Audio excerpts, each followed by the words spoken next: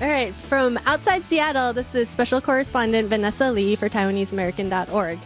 Tonight I'm here with members of the band called the Slants. And first of all, I'll just have you introduce yourselves, if you'd like. Sure. Hey guys, I'm Tyler Chen. I play drums for the Slants. My name is Simon, and I play bass. I'm Johnny. I play guitar. Hey guys, I'm Aaron. I'm the front man. Play the microphone.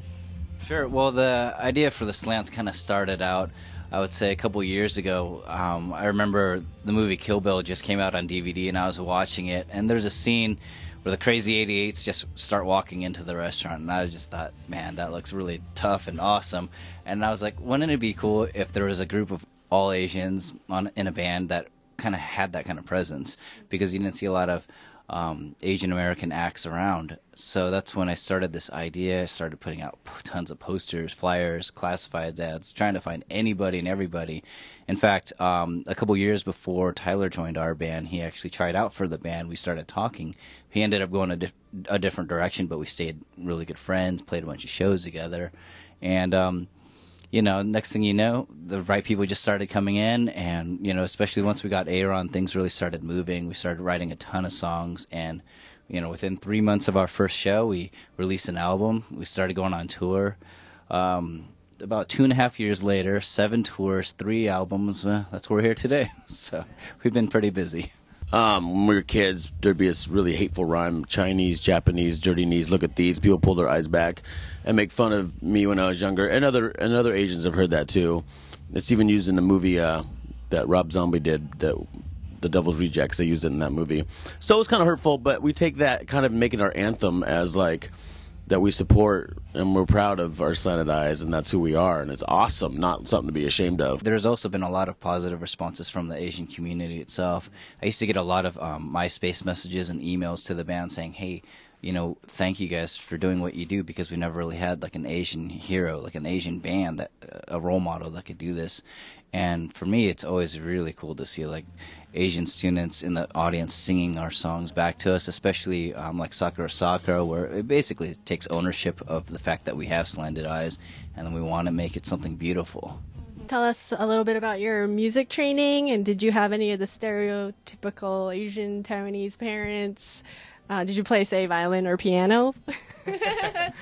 Well, that's funny that you ask, because I actually grew up in a biracial family. My dad's from Canton, China, and my mom's a white girl from South Dakota.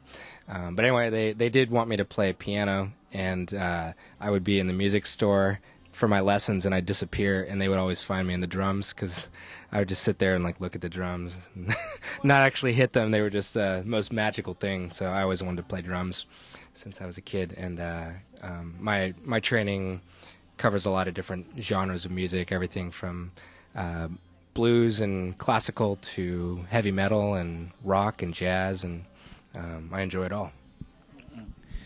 I kind of grew up with, I guess, in some ways, a very typical first-generation born Asian American family, and other ways not. I did start music as a very young person, like I think 5 or 6 years old. My parents wanted me to learn piano. However, I went into the music store, and I wanted the guitar. I fell in love with it. I was like, I want to be like Elvis. I want that rock and roll. And what's funny is so they're like, okay, we can start you on guitar. And they were talking to the guy at the music store, and they gave me this like smaller guitar, because I mean, I was just a little kid. It turned out it wasn't even a guitar; it was a ukulele. I didn't even know for a while, and then I took lessons for about a year or so, stopped, and it wasn't until I was 10 that I picked up the bass, and just kind of took a bunch of lessons and went from there. I mean, I was trained by a jazz bassist, and he was really heavy into music theory, composition, and I think that's really helped me a lot, even though I went into do punk rock projects and all that stuff, because I understood the way music scales flow together and how it kind of creates more interesting bass lines. And so, I just took all that knowledge, threw in a little bit of 80s synth pop, and here we are with the Slants. My older brother got stuck playing piano, but I got the guitar. No, my family was pretty laid back. It wasn't so strict. It was, my dad's Filipino, my mom's Hispanic, so it was pretty laid back, but I'm just all self-taught, no lessons. Well, actually, John and I used to be in a band together called the Rockaway Teens, and we really needed... Then we grew up. Yeah. We really needed a bass player at the time, and he was learning guitar, and so him and I switched instruments. I played guitar in the band, and we started teaching him the bass. And so it was kind of funny. Years later, when we needed a guitar player, and I convinced him to move up to Portland, he sat in with the band once, and we all loved it, and so he just stayed since then. Two of my three sisters got to learn the piano, and I was kind of bummed I didn't. I wasn't really going that direction, though.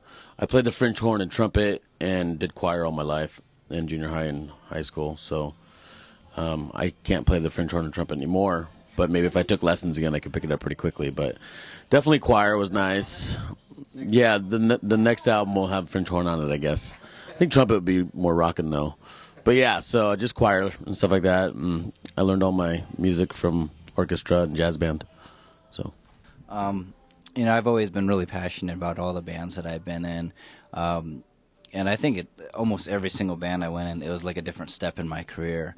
The last group I was playing in, called the Stivs, I mean, we were pretty successful, at least in the scene that we were doing.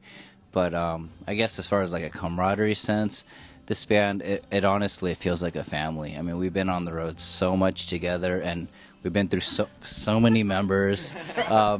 It's really nice, and I would say that right now, just the four of us. Well, and Ken, if you include Ken, our drum tech, and everything tech, really, it really feels like a family. I mean, and like a family, we argue a lot, and we also play a lot, and we get along well together. But I think that's one of the great things about it. We can be honest with each other and take it. Sometimes we get hurt feelings or whatever, but everybody in this group knows that everyone's intention is to take this band as far as we can go, and we're all here to support each other no matter what in our personal lives and our work lives to make that happen. And so that's something I definitely appreciate as a band member and as just a member of this group.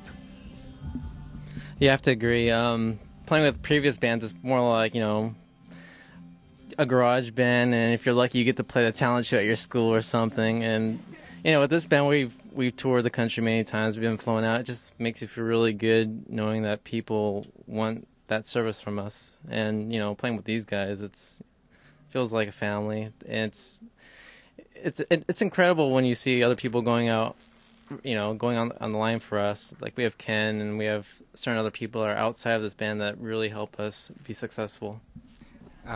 If music is something that you love, don't let anything get in your way of that. Listen to a lot of music so you can diversify. Go watch live music. That's where you can learn a lot from it. Surround yourself with other friends that play music because you can learn a lot from them. And really, if you want to do more with music, make it a goal and do it. Yeah. I definitely gotta say, stay positive and surround yourself with people that are positive and uplifting. Don't let people talk negatively about it. A lot of times I compare being the chances of being a professional musician like trying to be a professional athlete. Very few get there, even though a lot of people want to do it. But if it's your passion, just go ahead and pursue it and continue doing so.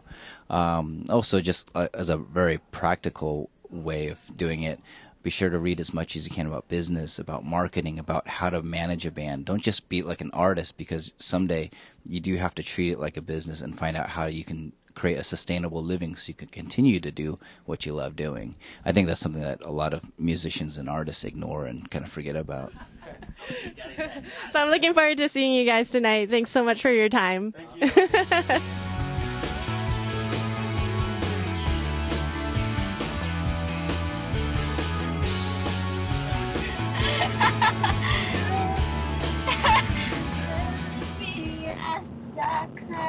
Yeah, there we go. Oh, okay. All right.